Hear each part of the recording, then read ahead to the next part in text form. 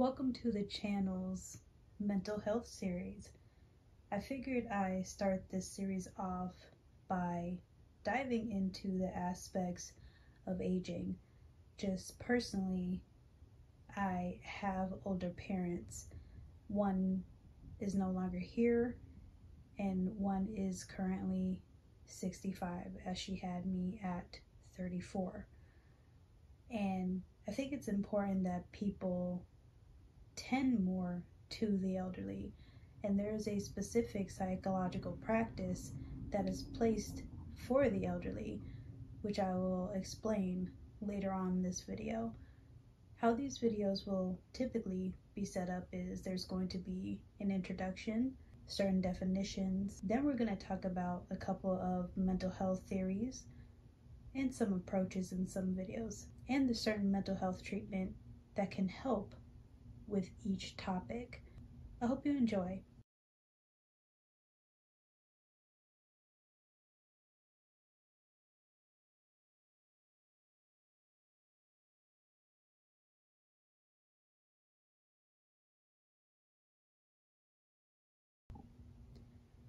This video series is intended to educate, inform, and enlighten those that want to know more about components of mental health theories, treatments, and plus a little bit of God sprinkled in.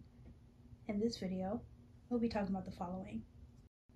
Psalms chapter 71, verse 9.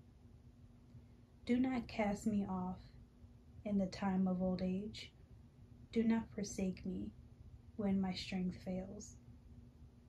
I personally would like to share that having older parents, one is who no longer with us, it can be a time in which I realize that the aging process in most cases gets to us all, as there is no one linear way of aging.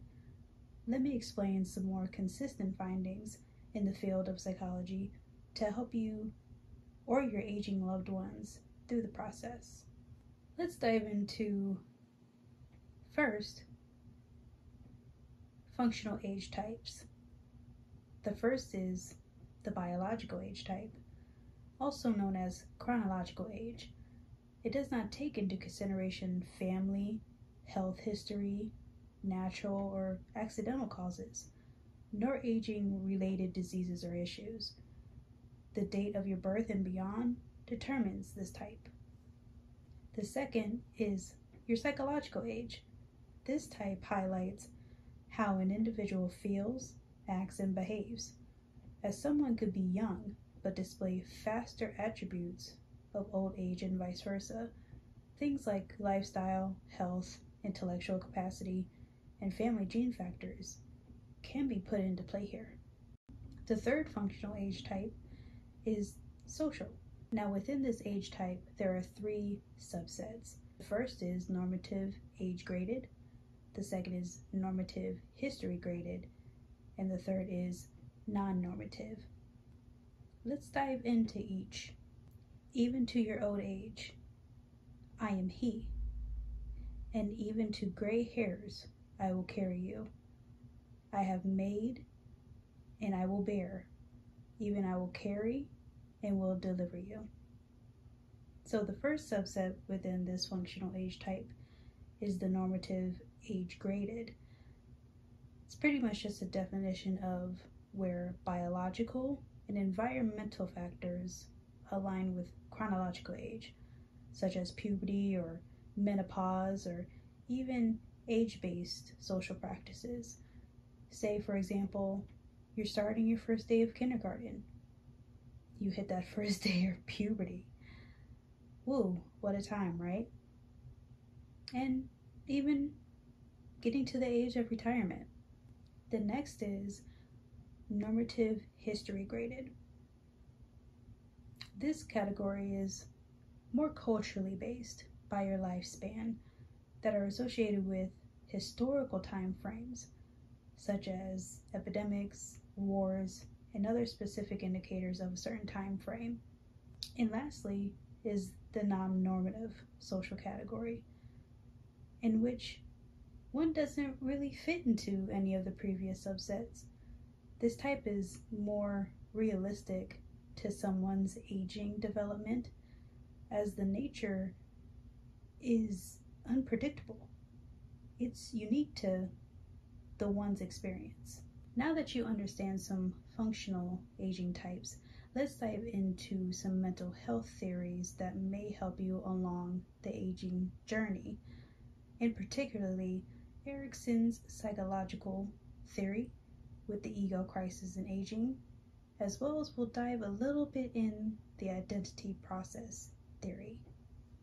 Let's get started. The first definition I would like to highlight is the epigenetic principle. This is where each stage of life is unfolded by the previous stage. Hence, this theory explains concepts of a quote-unquote predestined order across the lifespan. In other words, what has happened to you in the past is the result of what you currently may be going through. However, that's not always the case. With Erikson's psychological theory, development is explained that self or ego through the age stages of life that challenges the individual's ego. However, there are only few that are normally associated with older age that will be explained. For example, on this chart, you will see the blue highlighted box with stages 6, 7, and 8, which we will dive into more detail about, which are intimacy versus isolation, generativity versus stagnation, and ego integrity versus despair. In this psychological model, intimacy versus isolation is where the aspect of love and close relationships are the center of development. If you were to successfully, quote unquote, go through this stage, then you have a healthy sense of what attachment and intimacy are. And you're able to have lifelong, strong relationships. However, if not so successful, this can be a time where it causes lifelong loneliness. The next is generativity versus stagnation. This stage is having feelings of contributing to society, or even feeling a sense of feeling stuck or unproductive. Normally, a lot of people feel at one point or another that they may feel stuck. However, nothing is linear when it comes to aging. However, this specific time frame in which normally people feel this way is towards 40 to 65 years old. Even for example, I'm way younger than this time frame, but I have felt seasons of being unproductive and stagnant, not due to my own volition, but more so just environmental factors that put into play that did cause me to become a little stagnant. However, you can combat that by having healthy coping mechanisms to help you through those stages. And one thing that helped me a lot when it came to this stage was giving back to the community, doing community service, and overall just doing things like this, including the videos. I hope it helps the community in some way. The final stage is ego integrity versus despair. This stage is highly concentrated on how someone reflects on the life that they've lived. With integrity, you feel the sense of accomplishment, and you feel that you had meaning and satisfaction. However, if you feel on the more despair side, then you may feel often hopelessness or regret. The next approach that I wanted to indicate is the identity process theory, which are the factors of aging includes the processes of assimilation and accommodation. As you see on the diagram here, this explains the flow of the identity process theory. Let's dive into each definition. With assimilation, this is how someone interprets new experiences relevant to self and their competency. Usually they feel like they're well-liked and ethical. However, there's a downturn to this. This can lead to a rather distorted reality that will be mentioned later and can cause someone to be more self-centered and stuck in their ways as they grow older. Accommodation is more so the developmental stage from assimilation. This is changing your sense of self and take the time to refine yourself. These individuals become unstuck in their ways and realize their flaws and even come to the understanding that they're not perfect. A formal term of this process is the identity balance, just meaning maintaining self while making changes. 1 Kings chapter 3 and verse 14. So if you walk in my ways to keep my statutes and my commandments, as your father David walked, then I will lengthen your days. So typically, as one ages, mental health issues may become more prevalent, as there are new techniques and treatments that are created to help. This section is an introduction to what's out there. Let's dive in. Geropsychology. This applies the knowledge and methods of psychology to understand and helping older individuals and their families to maintain well-being, overcome problems, and achieve maximum potential during later life. Now, the American Psychological Association has guidelines when it comes to this type of psychology to help, again, with the well-being, overcoming problems, and to achieve max potential as an elderly or older adult. Here are some considerations when it comes to this treatment method. Attitude, general knowledge, clinical issues, assessments, service provisions, and education. As people age, some outside looking in may think that cognitive issues or impairments may actually be signs of depression or, in general, the category of mood disorders, as most equate the elderly or the process of aging, things like getting irritable and disturbances in mood or even memory loss, things like dementia, to say a common term.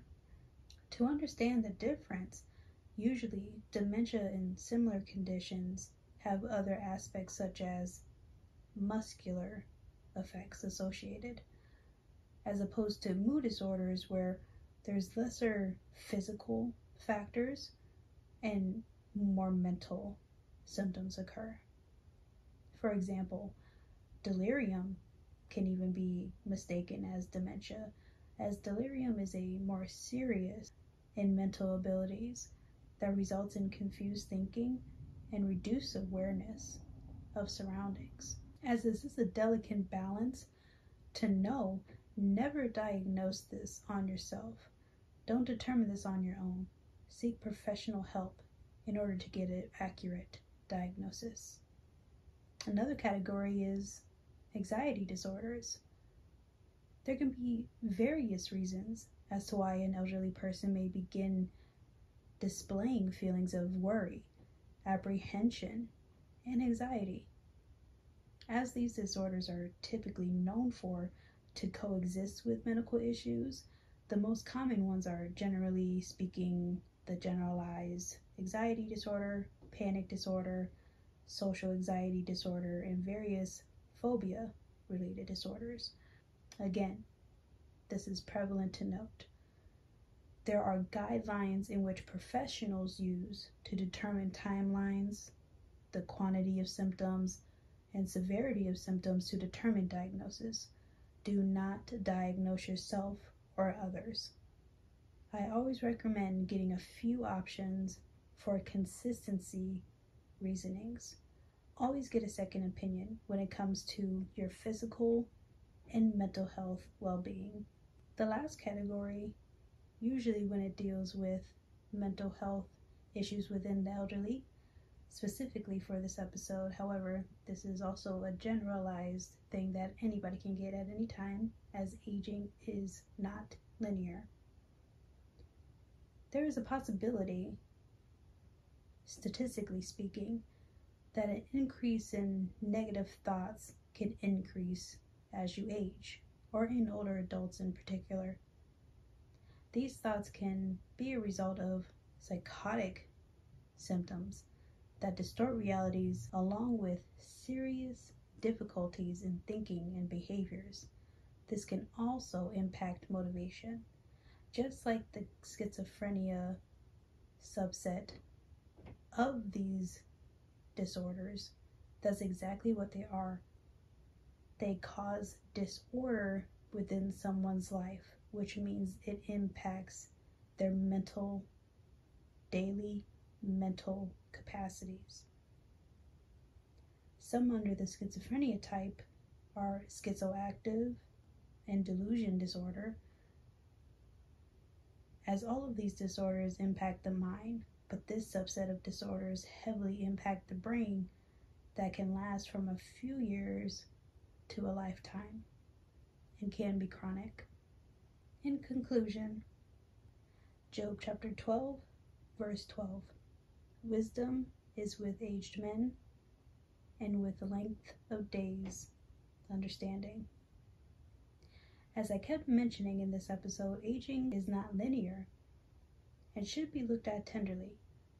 The process of aging can bring many experiences and lessons, because overall, aging is beautiful.